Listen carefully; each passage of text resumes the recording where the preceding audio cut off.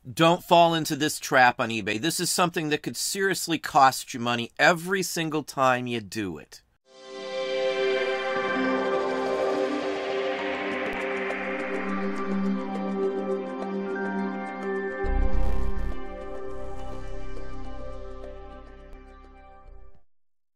Hey, it's Don. Today I wanted to talk about an issue that I see happening quite a lot. Now, I look at a lot of stores across the board. A lot of people will come to me and they've got major issues. Their sales are way down. They're not making any money. And there's one philosophy I keep seeing over and over and over again, and that's people running 99-cent auctions thinking it's going to drum up a bunch more business by drumming up a lot of interest and increasing the amount of bids. That's always the hope I hear everybody telling me. That doesn't seem to be the case in most of the stores that I looked at. I looked at one today.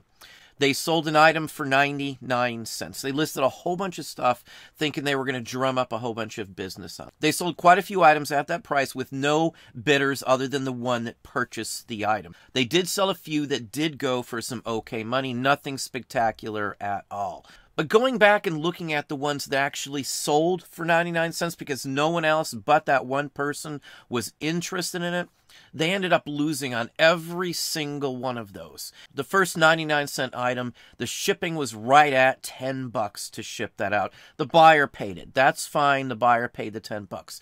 There was also sales tax on the whole works. But the problem with that is that once you add in the fees that eBay collects, this was a media item, it was over 13%. So at the end of the day, it cost them over $1.50 to mail that to somebody out of their own pocket. So not only did they not make a dime on those items, they actually had to shell out money to mail those to somebody else. You've got to look at that aspect when you're doing those.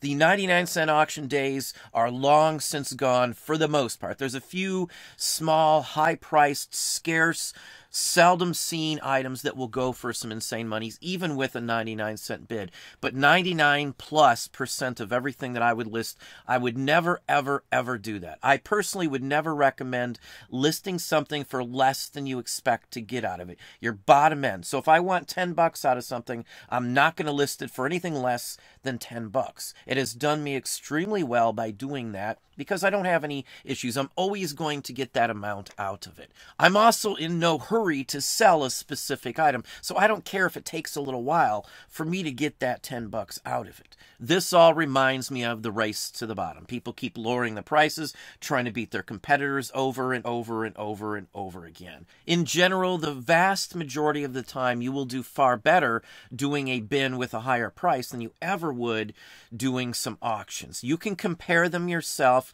We're going to look at Terapeak for just a minute here so you can see what I'm talking about here.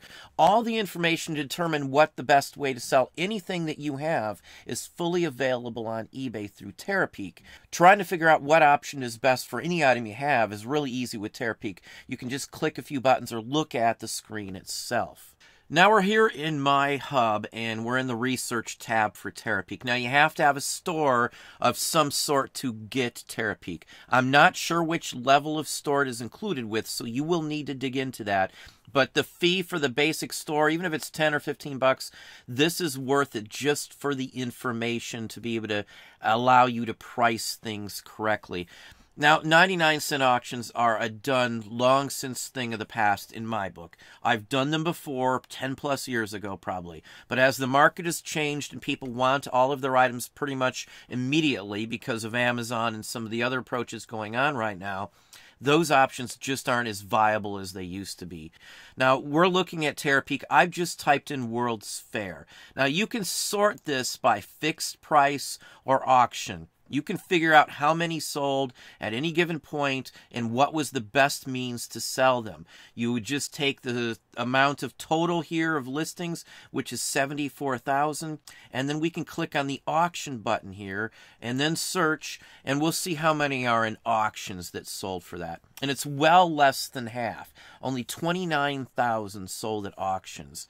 Now, some of these are high-dollar ones. As I said, some items would do better as an auction. This is a Lou Gehrig autograph. Obviously, something like that would be best in an auction. That's something rare as long as it's certified, which this one is.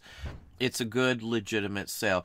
A lot of the other items, though, like items with only one bid, you could have just done that as a bin anyway. You didn't get any more than the opening bid on something like this. That's why I say if you put something up for 99 cents, that may be the only person at that given point that would be interested in that item. And 99 cents is all they had to pay because no one else bid against them. If you put it up as a bin, though, for a high amount, you have plenty of time for bunches of people to come in there and see that item and to be able to purchase it, even if it's making an offer or whatever the case may be. That is pretty much mostly the best option for almost everything that I sell. Not every single thing, but the majority of it. So if you're looking down here, any listing that has a number in the bid section is obviously an auction. Any one that has one, which there's quite a few here and there that have one in the amount of bids, they would have just been just as well off doing it as a bin. So when I look at these numbers, I judge in how many are one-offs, one bid. So this is even less than that amount. So it's really less than 29,000 when you consider those one bid listings, because that's all that was there. If they listed it for 99 cents and it sold, it's the same basic principle.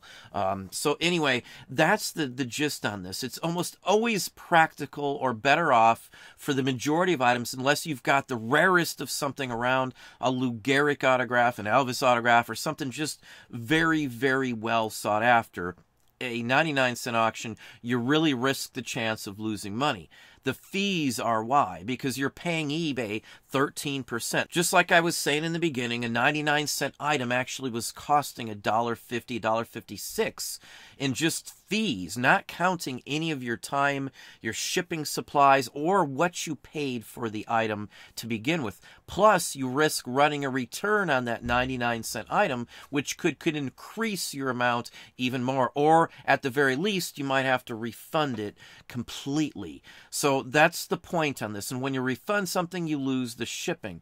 I would honestly never recommend listing anything for less than you expect to get out of it. If I want 10 bucks out of something and that's the lowest I would go on that item, I'm never going to list it less than that 10-buck mark. One other thing too, when you're looking at this, as I said, if there's nothing in the bid column, obviously it is a bin, buy it now, or best offer. If you look through here, though, all the top ones, but one or two rare ones, and again, that's the Lou Gehrig, are bins. So not only is the percentage that's sold as a bin, buy it now with best offer, much higher than those that went as an auction to begin with, but the majority of the ones that sold for high dollars are also bins. So if you do a bin versus a small, cheap auction, your chances of selling it are much higher. You also have a greater chance of your item selling for more than it would as an auction, because the majority of the ones at the top, as I said, are bins. Buy it now or best offer. Most all of the categories that we sell in a bin far outweighs an auction, 2 to 1 in most cases. So you'll do far better as a bin in most vintage categories. Now, this is basically tied with managed payments because of how the fee structure works. So this has gotten to be sort of a trap for many people. I've looked at dozens and dozens of stores, and I have seen this all over the place. People listing stuff 99 cents or $9.99 when the item's worth 40 or 50 bucks, and then not getting enough out of it. The fees to send it out, the fees that eBay assesses under managed payments are killing them. It's a trap that they're stuck in for some of these low-dollar items. The rule of thumb, if I'm not going to make any money on something, I'm just not going to list it or sell it. I'll lump it together in a lot, I'll dump it in a box and take it down to the local live auction or something, but I'm surely not going to list it on eBay. If you're not making money on something on eBay, don't sell it. You don't need to be in business selling stuff that's not going to make you your profit back on it.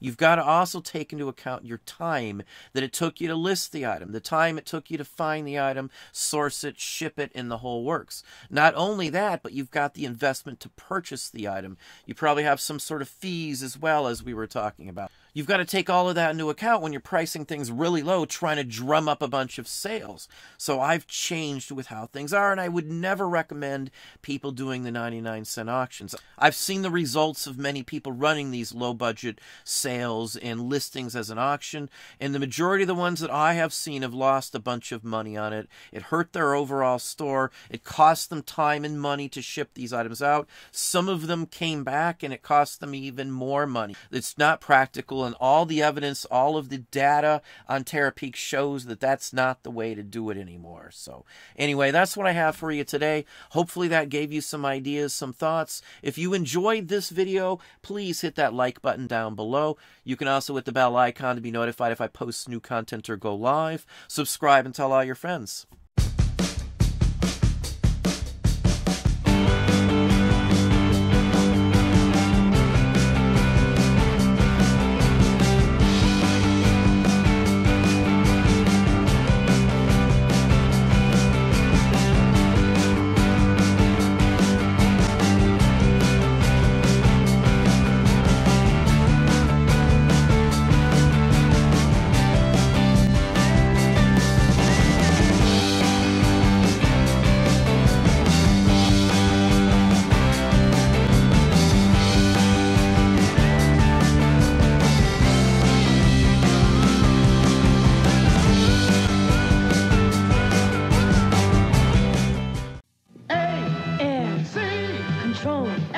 Machine. ACM. Air-controlled machine. The car you control with air. ACM. Air-controlled machine. People stop and stare. Air-controlled machine. You are in control.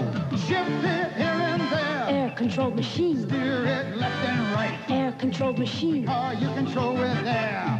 ACM. ACM air control machine comes complete as shown from Buddy L.